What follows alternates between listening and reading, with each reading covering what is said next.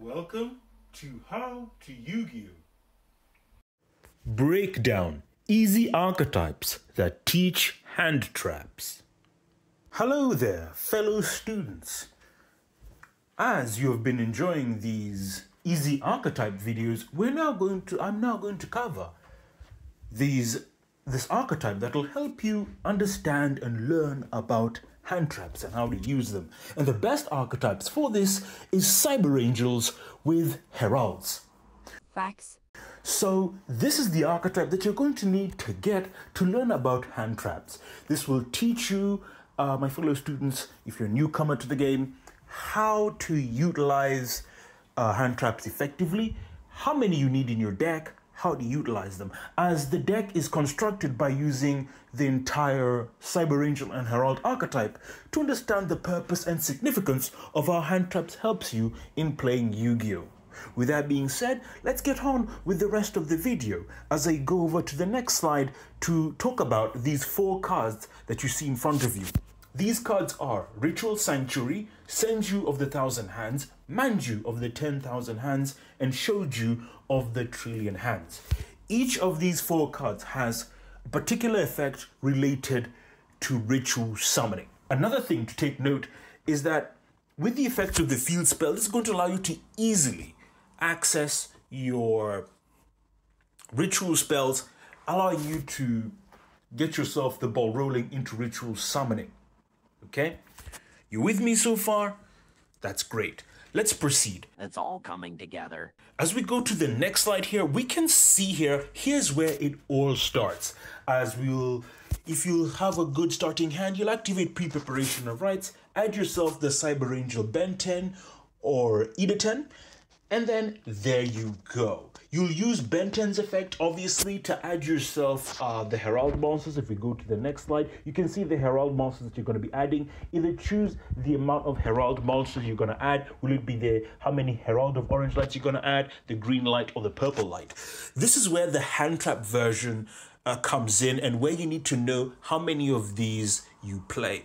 And this will be a good lesson for you as newcomers to understand what are the effects you're going to prioritize on.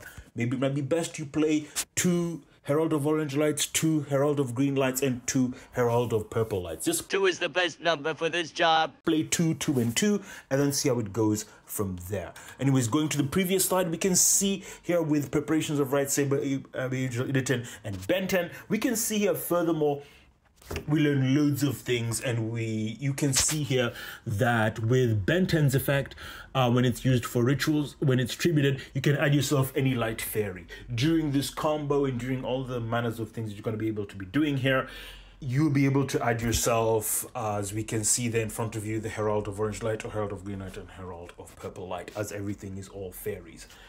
Now, you look at this and you might be overwhelmed with everything that I'm saying.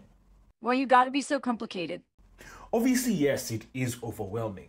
But the most important thing here is to just keep it simple. Use the effects of them to add yourself the corresponding ritual spells or ritual monsters with the Manju, Senju, or Shoju. Use the Ritual Sanctuary to add yourself the ritual spell. And then use Ben 10, use it for a ritual summon, tribute it, and then you'll be able to add yourself any fairy. But as we go to the next slide, what you really want to be doing here as now to utilize the hand trap version of this is you want to make yourself the Herald of Perfection. First of all, you'll want to use the Manju, Senju, or Shoju to add yourself the Dawn of the Herald. That will then allow you to tribute it with the Dawn of the Herald tribute Ben 10, which will then allow you to add the Herald of Orange Light or whatever fairy you want to add at this point. As at that point in time, you are going to have hand traps, okay? At this point in time, as you've been playing this deck and your main boss monster is going to be Herald of Perfection, here's where you begin to understand where hand traps come into play, okay? The Herald of Perfection has an effect that is not once per turn, allowing you to negate an effect by simply sending a fairy from your hand to the graveyard. That's really convenient. Furthermore, you can send additional fairies from your hand to the graveyard, trigger the effects of, set fairies or set cards, and you can do little combo wombos. But the point of this, my fellow students, is that once you've mastered this, once you've either ritual summoned either Herald of Perfection or Herald of Ultimateness, you begin to see the role of hand traps in Yu-Gi-Oh! You'll begin to understand, okay, how many Herald or Fairy monsters should I play? What is the correct ratio? You start asking yourself the right questions. Constructing this Cyber Angel deck with Heralds teaches you as a newcomer, as a new player, the correct ratios of how many fairies you should play so that you do not break or you do not have bad hands. You learn these vital skills which can then be passed on to when you're actually building a deck that has just generic hand traps. This is why I would say it's important as a newcomer, if you don't know about hand traps, play the Herald, be the Cyber Angel with Herald deck first. Get a taste of how to play a deck with its own inbuilt hand traps, and then once you're familiar with this, and you generally know how this deck is working, and you get to familiarize yourself with how many hand trap fairies you want in your deck. Then once you're familiar with those ratios, then build yourself, an average deck with just generic hand traps that are not searchable or whatever. And this gets you an overall idea of how hand traps work in Yu-Gi-Oh! Alrighty then, so let's start by building this board. So a demonstration of how you could do this combo is as follows. First, you'd activate Ritual Sanctuary. Use its effect to add the ritual spell that you need. Normal summon the Manju. Manju will activate its effect. And after you've done so, you can see in front of you, obviously you can see the Herald of Perfection with Protecting Spirit Logath, which will be in your hand at this point in time because you've added the Herald of Perfection with, Manju. Ritual summon with Dawn of the Herald. Obviously you activate the effect of Protecting Spirit Logath in your hand. Special summon it. Then use the effect of Dawn of the Herald, as you can see there. Ritual summon using the Spirit of Logath into Herald of Perfection. You'll use the effect of Dawn of the Herald, bringing back yourself the Protecting Spirit of Logath back into your hand. Meaning that, and then if we can remind ourselves the effect of Spirit Logath there is that whenever a Fairy monster's effect is activated, it gets to just special summons itself from the hand.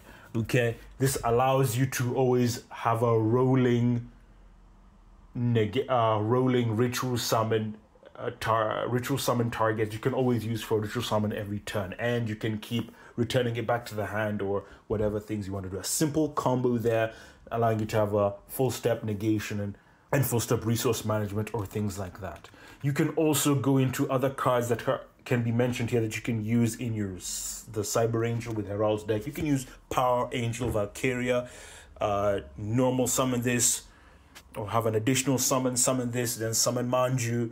The effect of that, make yourself the Herald of Perfection. You know how things are going.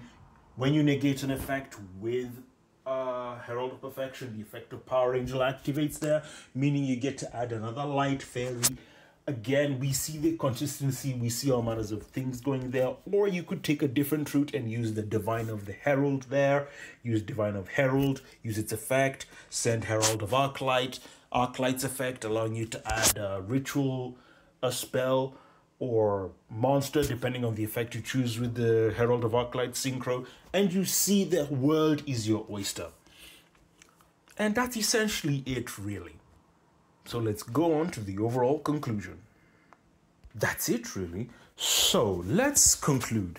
When it comes to hand traps in Yu-Gi-Oh!, it's quite important, and as I'll say here as a Yu-Gi-Oh! Sensei, that you play a Cyber Angel deck with the Herald rituals in it. Not only does this help, you can play the ratio however you want to play it. It doesn't matter, because the whole purpose of this is for you as a newcomer to understand the implications and abilities of hand traps. Obviously, within this archetype or fusion that I have, as your sensei, constructed here, it really will showcase to you the usage of hand traps, how it's useful, why, how much cards are we going to use to negate. Is 2-3 enough? Should we play multiple? Should we not? The ratios. You start asking yourself the right questions. And this is what this exercise is about. And this is why I instruct as your Yu-Gi-Oh sensei to make a deck with Cyber Angels with Heralds. It is going to be a bit difficult at first, a bit intimidating, but this is going to be the first step for you guys, my fellow students, in becoming a Yu-Gi-Oh master, understanding how the deck works, because the whole point of this exercise is that I would like you as players, now you'll at this point you'll be familiar with the game and familiar with a lot of things, what hand traps are, the ratios about them, and to be asking the right kind of questions, because when it comes to hand traps, this is the best best two archetypes that will teach you the fundamentals of what hand traps are in Yu-Gi-Oh, how to utilize them, the correct ratios, and how it affects deck building and how you strategize or influence your opponent with the hand traps that you have available currently to you. Okay, these are all inbuilt in the archetype, but it teaches you valuable skills, valuable ways to understand that hand traps can affect you more than you realize, and that you should have the correct ratio and the correct temperament and the correct attitude and obviously the correct things and all ingredients involved to understand hand traps as a whole. And that's all I've got to say in this video. Tune in next time and we'll talk about another topic with the Easy Archetype series. Hopefully you enjoy it. Hope to see you soon. We come to the end of this video. So, as I like to say, you are one step closer to becoming a Yu-Gi-Oh master. My fate, right, is in your hands.